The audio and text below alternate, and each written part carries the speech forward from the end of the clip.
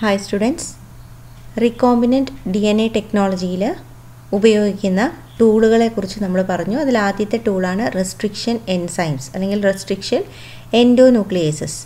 ഈ എൻസൈം ഉപയോഗിച്ചാണ് നമ്മൾ DNA കട്ട് ചെയ്യുന്നത്. അങ്ങനെ കട്ട് ചെയ്യുമ്പോൾ ആ ഒരു റെസ്ട്രിക്ഷൻ എൻസൈമിന് എത്ര പാലിൻഡ്രോമിക് സൈറ്റുകളുണ്ടോ അല്ലെങ്കിൽ എത്ര റെക്കഗ്നിഷൻ സൈറ്റുകൾ ആ ഒരു DNAയിലുണ്ടോ അത്രയും ഭാഗത്ത് അത് DNA കട്ട് ചെയ്ത് DNA പല ഫ്രാഗ്മെൻറ്റ്സ് ആക്കി മാറ്റുകയാണ് ചെയ്യുന്നത്. ഒരു ഓർഗാനിസത്തിൽ നിന്ന് ഒരു ജീനിനെ, ഒരു ക്യാരക്ടറിനെ റെപ്രസെൻ്റ് ചെയ്യുന്ന ജീനിനെ ഐസൊലേറ്റ് ചെയ്തെടുക്കാൻ വേണ്ടി നമ്മൾ ആ ഒരു ഓർഗാനിസത്തിൻ്റെ DNA റെസ്ട്രിക്ഷൻ എൻസൈം ഉപയോഗിച്ച് കട്ട് ചെയ്യുന്നു. അങ്ങനെ കട്ട് ചെയ്യുമ്പോൾ ആ DNAയിൽ എവിടെയൊക്കെ ആ റെസ്ട്രിക്ഷൻ എൻസൈമിൻ്റെ പാലിൻഡ്രോമിക് സൈറ്റുകളുണ്ടോ അവിടെയെല്ലാം DNA മോളിക്യൂളിനെ അത് കട്ട് ചെയ്യും. അങ്ങനെ നമുക്ക് ഒരുപാട് DNA ഫ്രാഗ്മെൻറ്റ്സ് ആണ് ലഭിക്കുന്നത്. ആ ഫ്രാഗ്മെൻറ്റ്സിലെ ഏതോ ഒരു ഫ്രാഗ്മെൻറ്റിലാണ് നമ്മുടെ ജീൻ ഓഫ് ഇൻട്രസ്റ്റ് ഉള്ളത്. അപ്പോൾ നമുക്ക് ലഭിച്ചിട്ടുള്ള ഈ DNA ഫ്രാഗ്മെൻറ്റ്സിൽ നിന്ന് ജീൻ ഓഫ് ഇൻട്രസ്റ്റിനെ വേർതിരിച്ചെടുക്കണം, അല്ലെങ്കിൽ സെപ്പറേറ്റ് ചെയ്ത് അതിനെ മാത്രമായിട്ട് ഐസൊലേറ്റ് ചെയ്തെടുക്കണം. അതിനായിട്ട് നമ്മളെ ഹെൽപ്പ് ചെയ്യുന്ന ഒരു ടെക്നിക്കാണ് ജെൽ ഇലക്ട്രോഫോറസിസ്. ഈ ടെക്നിക്കിലൂടെ നമ്മൾ DNA ഫ്രാഗ്മെൻറ്റ്സിനെ സെപ്പറേറ്റ് ചെയ്യുന്നു, എന്നിട്ട് അതിൽ നിന്ന് gene of ഇൻട്രസ്റ്റിനെ വേർതിരിച്ചെടുക്കുന്നു. The cutting of DNA by restriction endonucleases results in fragments of DNA. These fragments can be separated by a technique known as gel electrophoresis. നമ്മൾ restriction endonuclease ഉപയോഗിച്ച് DNA cut ചെയ്യുമ്പോൾ ആ restriction എൻഡോന്യൂക്ലിയസിന് ഒരു 10 സ്ഥലത്ത് palindromic സൈറ്റുകൾ ഉണ്ടെങ്കിൽ അത്രയും fragments ആക്കി ആ DNA കട്ട് ചെയ്യും. ആ കട്ട് ചെയ്ത് നമുക്ക് ലഭിച്ചിട്ടുള്ള DNA ഫ്രാഗ്മെൻറ്റ്സിനെ സെപ്പറേറ്റ് ചെയ്യാനായിട്ട് നമ്മൾ ഉപയോഗിക്കുന്ന ടെക്നിക്കാണ് ജെൽ ഇലക്ട്രോഫോറസിസ്. ഇലക്ട്രോഫോറസിസ് എന്ന് പറയുന്നത് ഒരു സെപ്പറേഷൻ ടെക്നിക്കാണ്. ജെൽ ഇലക്ട്രോഫോറസിസ് എന്ന് വിളിക്കാനുള്ള കാരണം ഇവിടെ നമ്മൾ ഉപയോഗിക്കുന്ന മീഡിയം അഗാരോസ് ജെല്ലാണ്. So the process is called gel electrophoresis. ഇനി DNA ഒരു negatively charged മോളിക്യൂളാണ്.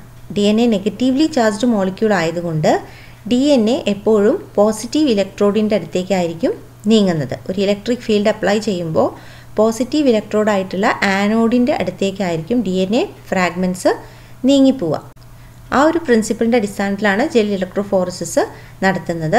So negatively charged DNA fragments can be separated by forcing them to move towards the anode. Anode means it is the positive electrode under an electric field through a medium. ഒരു മീഡിയത്തിലൂടെ electric field apply ചെയ്യുമ്പോൾ positive electrode ആയിട്ടുള്ള ആനോഡിൻ്റെ അടുത്തേക്ക് DNA fragments നീങ്ങും. കാരണം DNA negatively charged particles ആണ്. നേരത്തെ പറഞ്ഞ പോലെ നമ്മളിവിടെ ഉപയോഗിക്കുന്ന മീഡിയം അഗാരോസ് ജെല്ലാണ്. അഗാരോസ് ജെല്ല് സീവീഡ്സിൽ നിന്ന് എക്സ്ട്രാക്ട് ചെയ്തെടുക്കുന്ന ഒരു നാച്ചുറൽ പോളിമറാണ്. സീവീഡ് എന്ന് പറഞ്ഞാൽ ആൽഗയിൽ നിന്ന് വേർതിരിച്ചെടുക്കുന്ന ഒരു നാച്ചുറൽ പോളിമറാണ് അഗാരോസ് ജെൽ. നമ്മൾ ഫസ്റ്റ് ഇയറിൽ പ്ലാന്റ് കിങ്ഡം എന്ന ചാപ്റ്ററിൽ എക്കണോമിക് ഇമ്പോർട്ടൻസ് ഓഫ് ആൽഗയിൽ പഠിച്ചതാണ്. റെഡ് ആൽഗേ ആയിട്ടുള്ള ഗ്രാസിലേറിയ, ജെലീഡിയം, ഇതിൽ നിന്നൊക്കെയാണ് നമുക്ക് അഗാർ എന്ന് പറയുന്ന സബ്സ്റ്റൻസ് ലഭിക്കുന്നത്. അപ്പോൾ ഇങ്ങനെയുള്ള അഗാരോസ് ജെല്ലാണ് നമ്മൾ ഇവിടെ ജെൽ ഇലക്ട്രോഫോറസിസിലെ മീഡിയമായിട്ട് ഉപയോഗിക്കുന്നത്. അപ്പോൾ ഇതുപോലെ ഒരു ഗ്ലാസ് സ്ലൈഡിൻ്റെ മുകളിൽ നമ്മൾ അഗാരോസ് ജെല്ല് സ്പ്രെഡ് ചെയ്യുന്നു. സ്പ്രെഡ് ചെയ്തതിന് ശേഷം ഒരു ഭാഗത്ത് നമ്മൾ ചെറിയ വെൽസ് ഉണ്ടാക്കും. ചെറിയ വെൽസ് എന്ന് പറഞ്ഞാൽ അഗാരോസ് ജെല്ല് കട്ട് ചെയ്ത് മാറ്റുകയാണ്. അവിടെ നിന്ന് ചെറിയ കുഴികൾ ഉണ്ടാക്കുന്നു. ഈ കുഴികളിലേക്കാണ് നമ്മൾ DNA സാമ്പിൾസ് ഒഴിച്ചു കൊടുക്കുന്നത്. ഇനി ഈ അഗാരോസ് ജെല്ല് സ്പ്രെഡ് ചെയ്ത ഗ്ലാസ് സ്ലൈഡിൻ്റെ ഒരു വശം നെഗറ്റീവ് ഇലക്ട്രോഡുമായിട്ടും മറുവശം പോസിറ്റീവ് ഇലക്ട്രോഡായിട്ടുള്ള ആനോഡുമായി കണക്ട് ചെയ്യുന്നു. ഇനി ഈ വെൽസിലേക്ക് നമ്മൾ DNA ഫ്രാഗ്മെൻറ്റ്സ് അടങ്ങിയ sample solution drop by drop ആയിട്ട് പ്രൊവൈഡ് ചെയ്യുന്നു. കറണ്ട് അപ്ലൈ ചെയ്യുമ്പോൾ DNA നെഗറ്റീവ്ലി ചാർജ്ഡ് പാർട്ടിക്കിളാണ്. അതുകൊണ്ട് തന്നെ DNA പോസിറ്റീവ് ഇലക്ട്രോഡായിട്ടുള്ള ആനോഡിൻ്റെ അടുത്തേക്ക് നീങ്ങും. ഡയറക്ഷൻ ഓഫ് മൂവ്മെൻറ്റ് ഇവിടെ കാണിച്ചിട്ടുണ്ട്. അതായത് നെഗറ്റീവ് ഇലക്ട്രോഡിൽ നിന്ന് പോസിറ്റീവ് ഇലക്ട്രോഡിലേക്ക് ഈ മീഡിയത്തിലൂടെ DNA ഫ്രാഗ്മെൻറ്റ്സ് നീങ്ങി പോകും. DNA റെസ്ട്രിക്ഷൻ എൻസൈം ഒരേ സൈസിലായിരിക്കില്ല കട്ട് ചെയ്തിട്ടുണ്ടാവുക. പാലിൻഡ്രോമിക് സീക്വൻസിൻ്റെ പൊസിഷൻ അനുസരിച്ച് ചില ഫ്രാഗ്മെൻറ്റ്സ് വലുതും മറ്റ് ചില ഫ്രാഗ്മെൻറ്റ്സ് ചെറുതുമായിരിക്കും. എപ്പോഴും ചെറിയ ഫ്രാഗ്മെൻറ്റ്സ് വളരെ സ്പീഡിൽ നീങ്ങും, അതേസമയം വലിയ ഫ്രാഗ്മെൻറ്റ്സ് വളരെ പതുക്കെ മാത്രമേ നീങ്ങുള്ളൂ. അപ്പോൾ DNA ഫ്രാഗ്മെൻറ്റ്സ് അതിൻ്റെ സൈസ് അനുസരിച്ച് ഈ മീഡിയത്തിൽ പല ഭാഗത്തുമായിട്ട് സ്പ്രെഡ് ചെയ്ത് കിടക്കും. The DNA fragments are separated according to their size through sieving effect provided by the agarose. അപ്പോൾ DNA ഫ്രാഗ്മെൻറ്റ്സ് പല സൈസിലുമാണ് കാണപ്പെടുന്നത്. കാരണം പാലിൻഡ്രോമിക് സീക്വൻസിൻ്റെ സൈറ്റ് അനുസരിച്ച് ചില ഫ്രാഗ്മെൻറ്റ്സ് വലുതും ചില fragments ചെറുതുമായിരിക്കും. The particles with smaller size have been reported to move faster and farther away from the well. വെല്ലിൽ നിന്ന് ദൂരത്തേക്ക് നീങ്ങുന്നത് അല്ലെങ്കിൽ സ്പീഡിൽ മൂവ് ചെയ്യുന്നത് സ്മോളർ ഫ്രാഗ്മെൻസും വെല്ലിൻ്റെ അടുത്ത് നിൽക്കുന്നത് അല്ലെങ്കിൽ വെല്ലിനോട് ചേർന്ന് വളരെ പതുക്കെ നീങ്ങുന്നത് ആരായിരിക്കും? വലിയ ഫ്രാഗ്മെൻസും ആയിരിക്കും. As A result the molecules R separated by size. അപ്പോൾ സൈസിൻ്റെ അടിസ്ഥാനത്തിൽ നമുക്ക് അഗാരോസ് മീഡിയത്തിൻ്റെ മുകളിൽ DNA ഫ്രാഗ്മെൻറ്റ്സ് പല ഭാഗത്തുമായി സെപ്പറേറ്റ് ചെയ്ത് കിട്ടും. ഇനി electrophoresis enables U to distinguish DNA fragments of different lengths. പക്ഷേ ഈ DNA ഫ്രാഗ്മെൻറ്റ്സ് നമുക്ക് കാണാനായിട്ട് സാധിക്കില്ല. പല ഫ്രാഗ്മെൻറ്റ്സും പല സ്ഥലത്തായി സ്പ്രെഡ് ചെയ്ത് കിടക്കുന്നുണ്ടാവും. ഇതുപോലെ വെൽസിൻ്റെ അടുത്ത് വലിയ വലിയ ഫ്രാഗ്മെൻറ്റ്സും ആനോഡിൻ്റെ അടുത്തേക്ക് ചെറിയ ഫ്രാഗ്മെൻറ്റ്സും നീങ്ങിപ്പോയിട്ടുണ്ടാവും. അപ്പോൾ അഗാരോസ് ജെല്ലിൻ്റെ അല്ലെങ്കിൽ മീഡിയത്തിൽ പല ഭാഗത്തുമായി DNA ഇപ്പോൾ സ്പ്രെഡ് ചെയ്ത് കിടക്കുകയാണ് DNA ഫ്രാഗ്മെൻറ്റ്സ്. നമ്മളിത് കാണാനായിട്ട് ഒരു സ്റ്റെയിൻ ഉപയോഗിക്കും. ആ സ്റ്റെയിനിൻ്റെ പേരാണ് എത്തീരിയം ബ്രോമൈഡ്. ആ സ്റ്റെയിൻ ഉപയോഗിച്ചതിന് ശേഷം UV റേസിൽ എക്സ്പോസ് ചെയ്യുമ്പോൾ DNA ഫ്രാഗ്മെൻറ്റ്സ് എല്ലാം ഓറഞ്ച് കളർ ബാൻഡുകളായിട്ട് കാണാൻ സാധിക്കും. അപ്പോൾ അടുത്ത സ്റ്റെപ്പ് അതാണ്. So electrophoresis enables you to distinguish DNA fragments of different length.